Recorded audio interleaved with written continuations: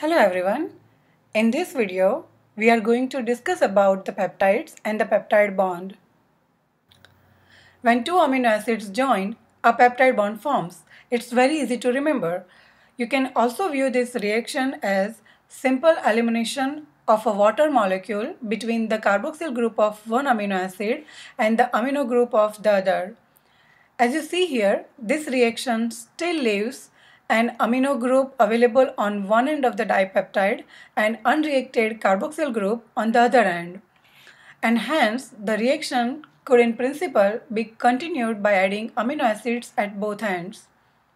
Let's see the example of addition of two amino acids, glutamic acid and lysine, to this chain. Why I chose these amino acids? Because glutamic acid is amino acid with acidic R group and lysine is amino acid with basic R group, and this will make easy for me to explain you the acid-base properties of a peptide. So let's examine this tetrapeptide. As you see here, glutamic acid and lysine are added to the chain, and now we know that a molecule of water must be eliminated. The portion of each amino acid remaining in the chain is called an amino acid residue. Here you see the alanine and glycyl residue in the tetrapeptide. Since the alanine chain contains only a few amino acid residues, like tetrapeptide, they are collectively referred to as oligopeptides. If the chain is very long, it is called a polypeptide. Most oligopeptides and polypeptides still retain unreacted amino group at one end, which is called as the amino terminus or N-terminus, and an unreacted carboxyl at the other end, which is called as the carboxyl terminus or C-terminus.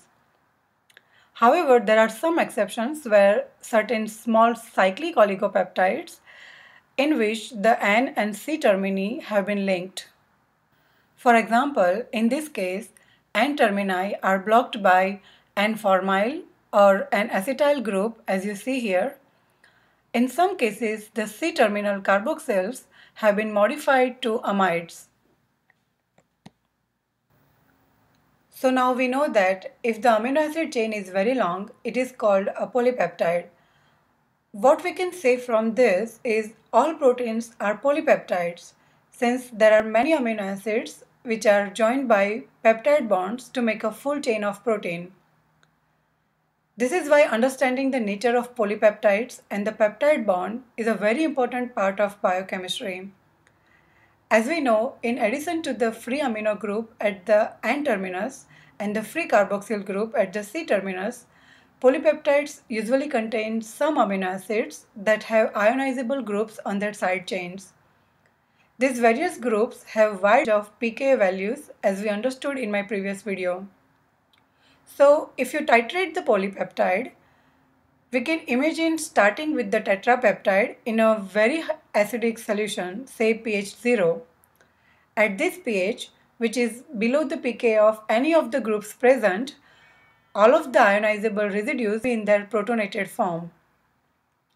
All amino acids will be positively charged and each carboxyl will have zero charge, as you can see here. Therefore, whole molecule will have a charge of +2 at this pH. If we now imagine removing protons from the solution by titrating with NaOH, for example, the various group will lose protons at pH values in the vicinity of their pK value. As protons are removed, raising the pH, more groups will become deprotonated. The positive charge will decrease and it will pass through 0 and the molecule will become negatively charged, ultimately reaching a net charge of -2 at very high pH, as you can see here. As I mentioned before in my previous video, acid-base properties of amino acids, isoelectric point, which is 1 pH at which the net charge on an ampholyte is 0. Every amino acid, peptide and protein has an isoelectric point. Which pH it lies depends on the relative numbers and kinds of acidic and basic groups in the molecule. Keep in mind that the molecule still possess some charge groups at the isoelectric point. It is only the net charge that is zero. This effects of changing pH is very important in biochemistry and protein chemistry. Sometimes even a small shift in pH will significantly modify behavior of a protein molecule.